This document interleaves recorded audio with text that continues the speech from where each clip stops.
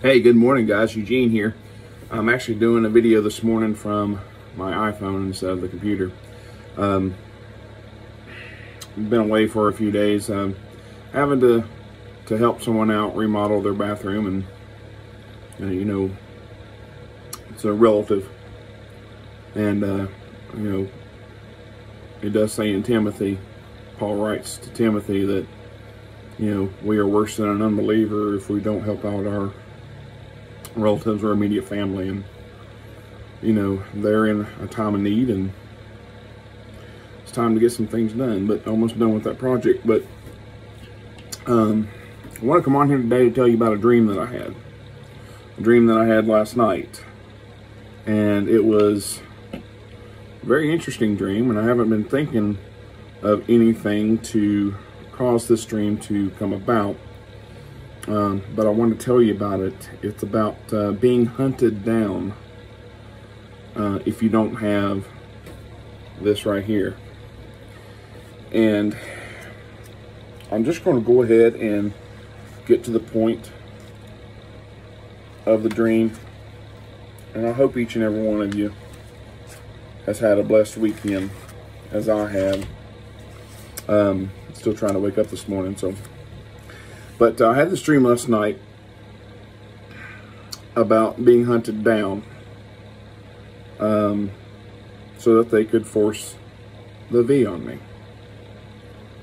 The dream started that I was running and hiding in this forest-style area. It wasn't a heavy or thick forest. It was a lightly covered forest, but nonetheless, it was a forest-style area. There were not many trees in the forest, and the ground around me was tilted as if I was running downhill. Now, the ground was actually also covered with leaves, just like it was somewhere around the end of summer or August, or not August, but fall, you know, summer or fall time, because it was still sunny outside. But I had the impression in the dream that it was around the end of summer or the beginning of fall, because the leaves were starting to turn in the stream. But I remember in the dream that there was a lot of people running after me. They were hunting me down. They were trying to track me.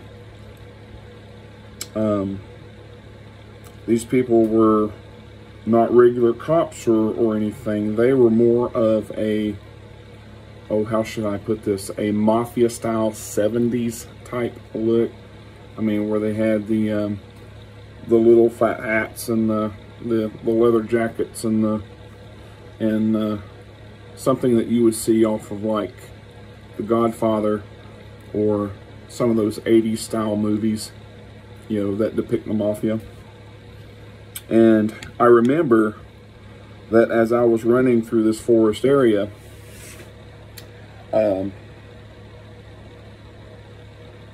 that I ran upon these rectangular walls that were made of foliage and wood. It was like 6 or 7 foot tall walls, and they were like covered in foliage, you know, leaves and everything else, and made of wood. And some of these walls, or actually one of these walls, had an overhang to it, a long overhang, which was that you could see parts of the way through.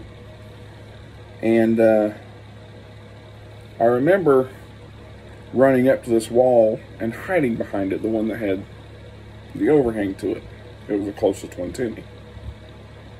And I was trying to look around to see if I could see any of the chasers in the dream. And as I did, I happened to look up through one of the overhangs, and I saw one of these mafia-style people holding a pistol looking down at me. And he was kind of like motioning to the other people, you know, hey, I found him. Here he is. You got to come get him. And I had the impression that he was wanting to shoot me, or he was going to shoot me, and he didn't. They had other interests in mind. And as I'm standing there looking at him, I happened to look over to my left, turn from him, look to my left, and there's like a set of stairs that are like right beside me, leading back up the hill, like through the wall. It divides the this foliaged wall. And I saw one of another of these mafia-style people running down the set of steps that divided the wall next to me. And as I was like right next to it, so I knew that if I moved, you know, I would be seen by this guy instead of the one above me that was still looking at me. But apparently this guy here that was coming down the stairs didn't hear the other guy yelling or trying to say, you know, where my location was. And as he got to the bottom of the steps, I saw that he was holding, like this right here, a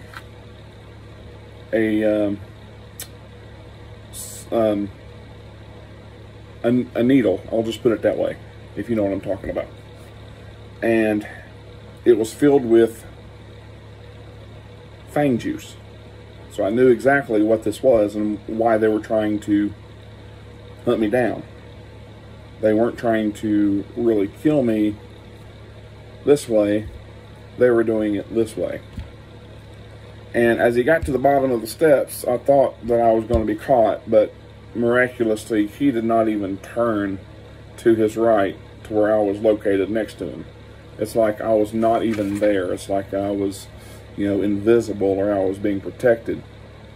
He did not even turn my direction. As a matter of fact, he actually turned to the left and started going down along the side of the wall, looking for me in the opposite direction.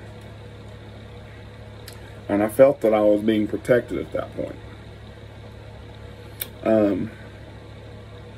As soon as he was in the distance, I ran from the wall towards the bottom of the hill in the forest, and I got to this little, like, a flat level area, and I turned around, and as I turned around, I saw these other men coming down the hill. They were still chasing me, trying to capture me.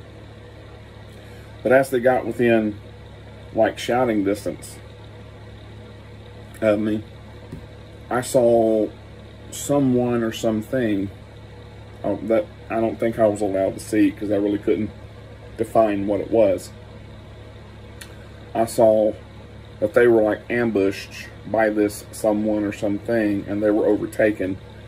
They were overcome by it. And I had no weapon to protect myself. But as these men were being overcome by it, I remembered they either dropped their weapons or weapons appeared on the ground near me, or, you know, in front of me in the distance a little bit. And as these men were being overcome by whatever this was that I don't think I was allowed to see, honestly, I ran up and grabbed either one of the weapons that fell from their hands, because that part really wasn't defined, or I picked it up off the ground. But as I did gain a weapon to defend myself, the dream ended. And you know, it's coming to this point to where, you know, this dream is becoming a reality for other people around the world right now. Because in some parts of the world, they are being, oh, shall I say, forced.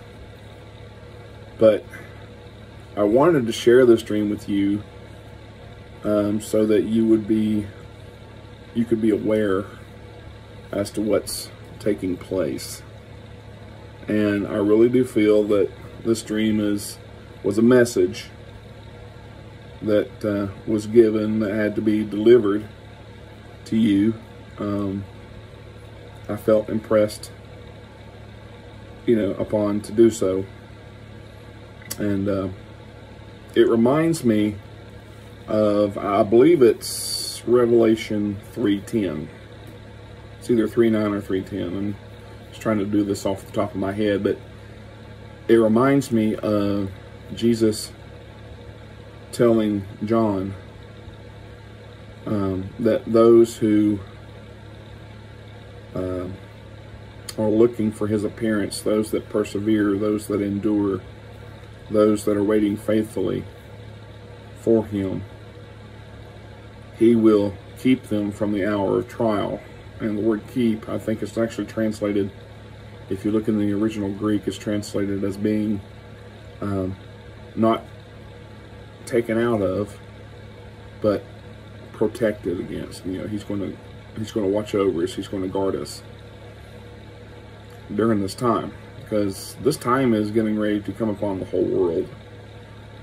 And that's been their main goal this whole time. You know, I personally believe that the overall global problem, I'll just put it that way, was created so that they could administer their sorceries, their pharmakia. And it's going to come a time where those of us who do not take it